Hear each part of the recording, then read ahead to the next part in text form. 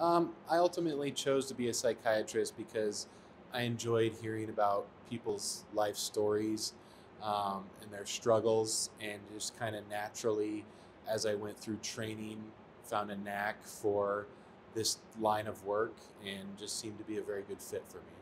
I ultimately chose to work here. I graduated from this town, and after being in Denver for approximately about 8 years, just seemed like it was going to be a great place to come back to and practice and raise a family.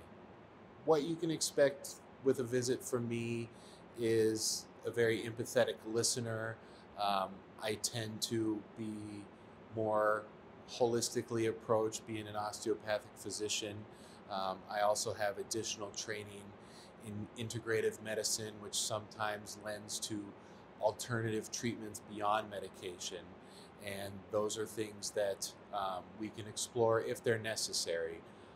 These are things that I feel very strongly about, that oftentimes when we're treating somebody, if we don't look at the entire person, whatever that may entail, we're going to miss the mark.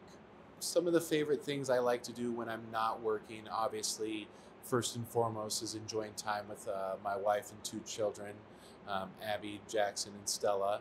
I also enjoy exercising. I work out almost every day. It's a great stress reliever for me.